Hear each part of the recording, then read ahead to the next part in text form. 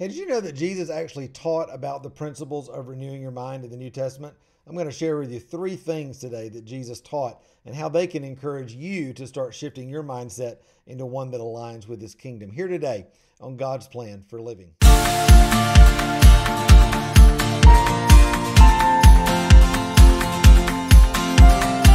Well, hey, my friend, welcome back to the channel. So glad that you're here. As we get rolling today, make sure that you've hit the subscribe button, ring the bell, like this video, and please leave me a comment at the end or either while I'm teaching to let me know that what I'm teaching today on renewing your mind is influencing you and encouraging you in everything that God has for you in His kingdom.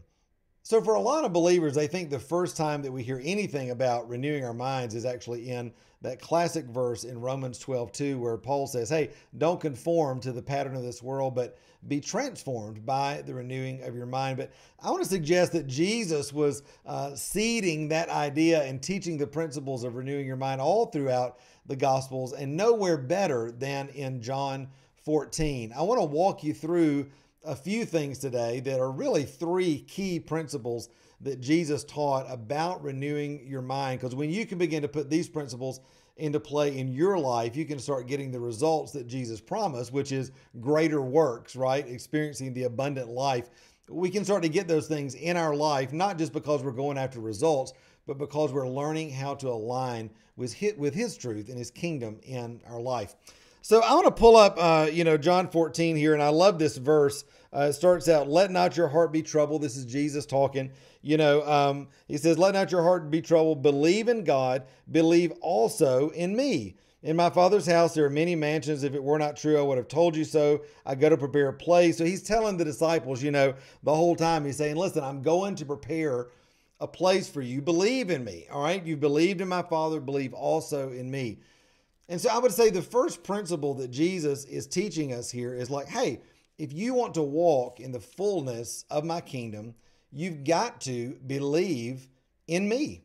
In fact, Jesus goes on, I'm just looking down here in verse 6 and 14. It says, I'm the way, the truth, and the life. No one comes to the Father except through me.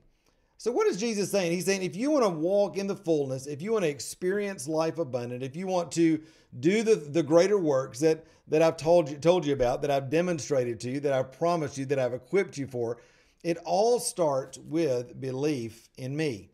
Now listen, this is really important because I think up until now for us as believers, but also maybe as the disciples, there was not this like walk in by faith thing and woo, we can do it and all this kind of thing. How were they living?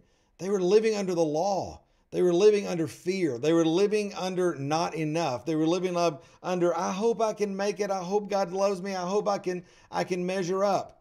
It's like the man in the story of Matthew 25, the parable of the talents, the guy that only had one talent. He said, I knew you to be a hard man, right? He just went and hid his talent in the ground, thinking that what? He couldn't measure up. This is the context in which the disciples are living, and yet they have been walking with Jesus this whole time. And what is Jesus saying? Hey, believe in me. I'm the way. I'm the truth. I'm the life. Nobody comes to the Father but by me. And so you have to realize no matter what, history you have in your life, whether it be spiritual or not spiritual, religious or not spiritual, not religious, church going or not church going, everything in the kingdom of God starts with singular belief in Jesus.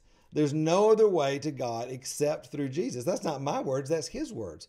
I'm the way, the truth, and the life. No one comes to the Father but through me. And so that's a mindset shift. That's a part of renewing your mind to say, hey, I'm not just trying to make it on my own. I don't have to be fearful of God.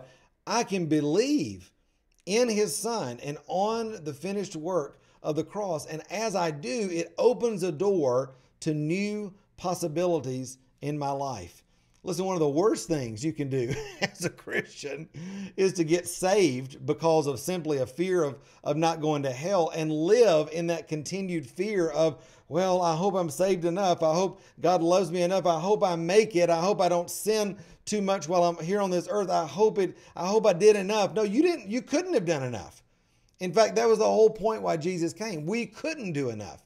But Jesus did everything. He did for us what we could not do in order to give to us what we could never earn or create on our own. Restoration and redemption and reconciliation with the Father. So believe in me. That is a big, big mindset shift. And to be seated, rooted, and grounded in that knowledge, that love of God in the finished work of Christ, that is a key to successful kingdom living and to walking in all that God's got for you. Now, number 2, Jesus goes on and he continues. I'm not going to read all of it, but he says here, in verse number 11, believe in me that believe me that I am in the Father and the Father in me, or else believe me for the sake of the works themselves. In other words, he's like, take my word for it. I'm in the Father and the Father's in me. But if you don't even believe that, just look at what I've done, right? Let my works, let the miracles, let the way I've lived, let the words that I've said, let that prove to you that I'm worth believing in. But then he says this in verse 12, he said, most assuredly, I'll say to you, he who believes in me, the works that I do, he will do also. Now think of this right here, because as I'm reading this, I'm just looking. It's a beautiful, beautiful passage of Scripture. The works I do, he will do also, and greater works, greater works than these will he do, because I go to the Father.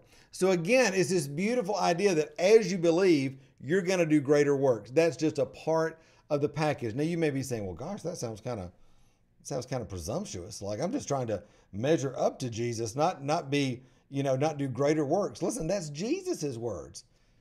So there's something about this idea that as you shift your mindset, as you come into alignment with the truth of God's word through the salvation experience, you have implanted in you the ability to do greater works than Jesus did. That's a mindset shift. That's something you need to renew your mind to. Why? So that you believe that that is even possible.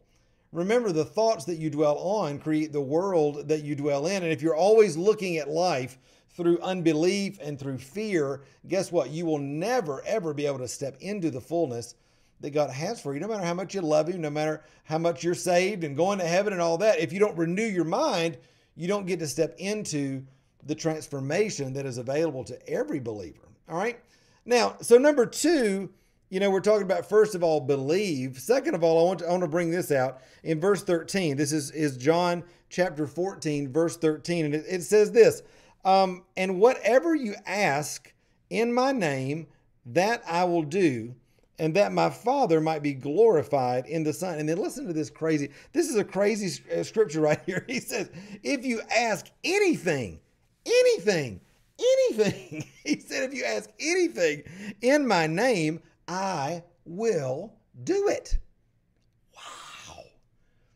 This is completely transformational.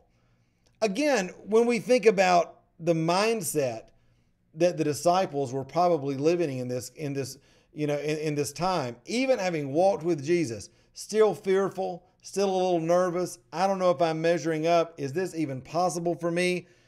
And think about how they were probably used to approaching God. Sacrificial system, only on certain days, begging God for forgiveness, for His mercy, not quite sure on the inside if they were going to make it. And what is Jesus saying? He said, when you believe in me, you can ask anything. In fact, you can come with boldness. You can ask anything in my name and I will do it. Whoa! Mindset shift. Again, Jesus is trying to get the disciples to renew their mind to a new reality. What's that new reality? The reality of the kingdom that Jesus is coming to usher in. He's inviting them into. And so this is absolutely huge for them. Believe and then ask boldly as a son, as a daughter, not as a slave, not as somebody that's no longer worthy, one that has been redeemed and restored and reconciled. Wow. And then number 3, principle. So we're talking about believe and ask. Then the third one here I would say is do. Believe and ask and do. In verse number 15, Jesus says this, if you love me, keep my commandments. And I will pray the Father, and He will give you another helper, that He may abide with you forever, the Spirit of truth, whom the world cannot receive, because it neither sees Him nor knows Him, but you know Him, for He dwells with you and will be in you. I will not leave you orphans. I will come to you. So again, what is Jesus saying in this moment? Hey, if you believe in me, I'm going to empower you with the ability to do greater works. And anything that you need to do, anything that you need, ask for it. Anything that's required in this assignment, in this life, ask for it.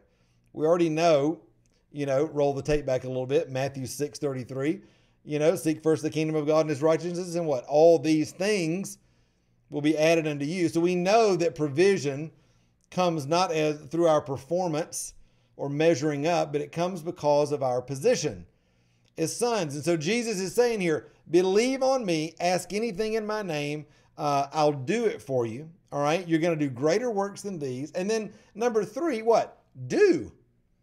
In other words, obey my commands. You're going to do greater works than these. That is, there's going to be an active intentionality in your life that you're moving to the things that I'm showing you. You're moving with the leadership of the Holy Spirit. But what? Obey. Obey. In your doing, don't just get off by yourself. Don't just try to figure it out by yourself. Don't try to get out there and strive and all that sort of thing. You want to make sure that you're obeying the voice of the Holy Spirit the whole time. Why? Because that's where leadership comes. That's where confidence comes. That's where the grace is released. And so, my friend, if you have been wondering, well, did Jesus teach on renewing your mind? Absolutely. He taught about renewing your mind. Because even in this scripture in John 14, we're learning that Jesus is teaching the disciples, and then through the disciples, he's teaching the church and even us now today, that as we shift our mindset and we shift our heart into agreement with the truth of his word and the reality of the kingdom, we can experience different results. Not only God moving in us, but through us, not only the abundant life for us, but also becoming a conduit of blessing for others in every area of life. That's how the kingdom of God works. That's God's plan for living for every believer. Listen, my friend, I hope that encourages you today. Be sure to leave me a comment below. Make sure you're subscribed so you don't miss any of these incredible teachings that are coming out every week. And until next time, I love you. Thanks so much for joining me here on God's Plan for Living.